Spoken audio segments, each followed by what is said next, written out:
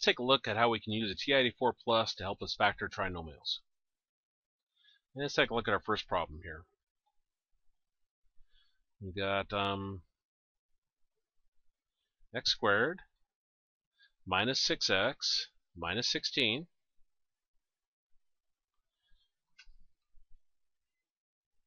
Now we're going to go to our calculator and press y equals. And on y1 we're going to put our trinomial.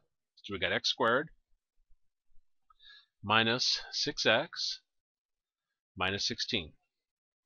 And we're going to down arrow and we're going to put 0 on y2. This process does not work unless you have 0 on y2.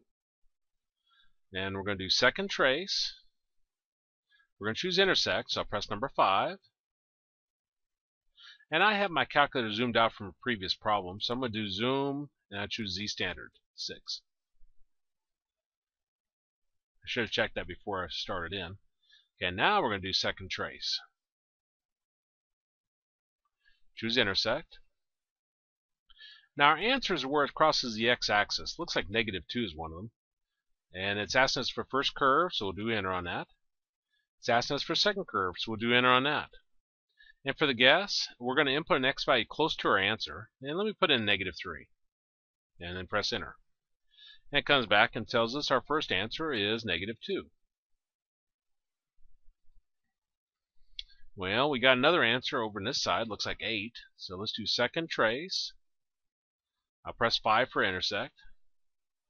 Enter on first curve, enter on second curve, and for the guess, let me actually input what I think the answer is. You don't have to be a x value close to it. It can be what you think the answer is. So we put 8 in and press enter. And it comes back and tells us the intersection is x equals 8. Now our goal is to get 0 on the right side and not have any fractions. So I'm going to take this -2, move it over the same side as the x, and I'll take this 8 and move it over.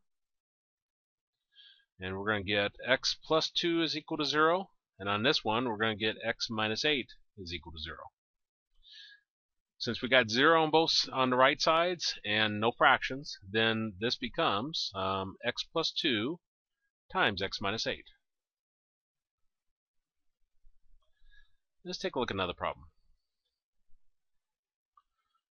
We've got 8x squared minus 6x minus 5. Then we're going to do the same thing. So I'll go to y equals, press clear, and then 8x squared minus 6x minus 5. Now you should have 0 on y2. Again, it doesn't work unless you have 0 there. And we'll do second trace, choose 5 for intersect. Looks like it's -0.5 and 1 point something. Anyway, I'll do enter on first curve, enter on second curve, and we put in a guess of -1. Comes back and tells us -0.5. Now we don't want decimals, but notice it says x equals that. To change that to fraction form, we'll exit out, do second mode, and then you press your x key, math, enter. And that gives us x equals -1/2.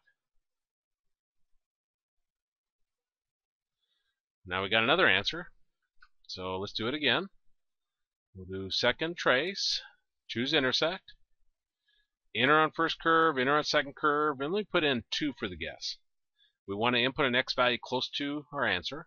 Answer is where it crosses the x-axis. So I'll put in 2 and then press enter, and we get 1.25.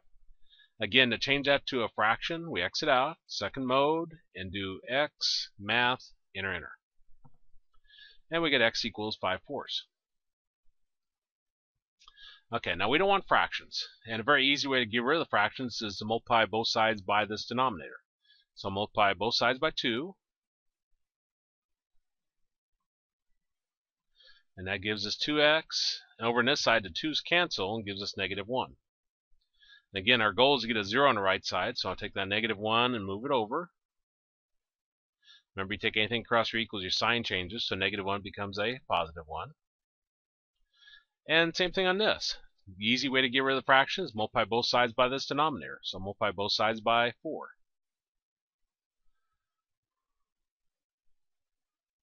And that's going to give us 4x equals, and those 4's cancel, leaves us 5. And then we want to take that 5 and move it over to the left side. And it becomes a -5.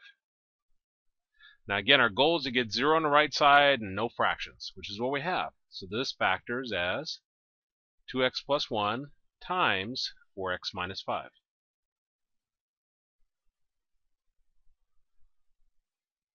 Okay, let's look at a third problem that demonstrates that this isn't the perfect technique. But if you struggle with factoring, then this is definitely an option.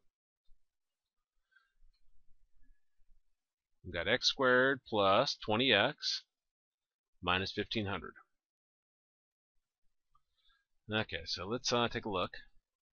We'll press y equals, press clear, x, and then x squared plus 20x minus 1500.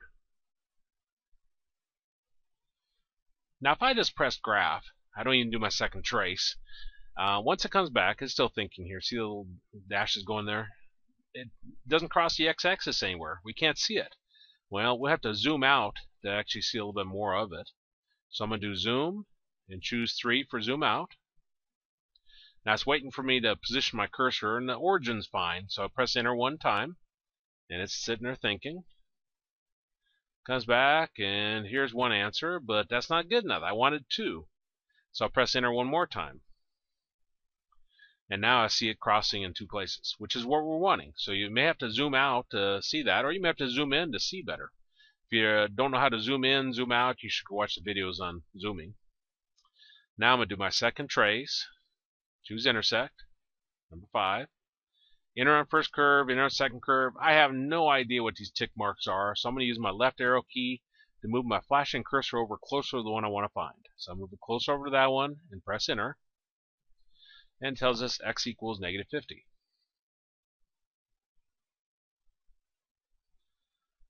Okay, well let's find the one on the right side. So do second trace, choose intersect, enter on first curve, enter on second curve, and I'll do my right arrow key over close to that one, and then press enter. And we get x is equal to 30. Now again, our goal is to get 0 on the right side and no fractions. So I'm going to take the negative 50, move it over, and I'll take the positive 30 and move it over. Remember, the sign changes when you move it over, so the negative 50 becomes a positive 50, and the positive 30 becomes a negative 30. So we just got 0 on one side, so this now factors as x plus 50 times x minus 30. I debated whether to put this video out here because I'd shown this technique way back when I used to teach a 1-credit graphing calculator class. But I started thinking, you know, factoring is such a universal skill that you need in college algebra. I think I counted one time there's 13, 15 different sections where you need to use factoring. And I used to always claim that if you can't factor, you're probably not going to get through college algebra. And that probably wasn't far off. So I started thinking about should there be one topic that prevents somebody from achieving their dream, whatever it is. And I thought, no, that it shouldn't be. Now there's programs you can get for your calculator that do this even slicker than this. But this is a way you can use the standard functionality of the TI-84 Plus to factor.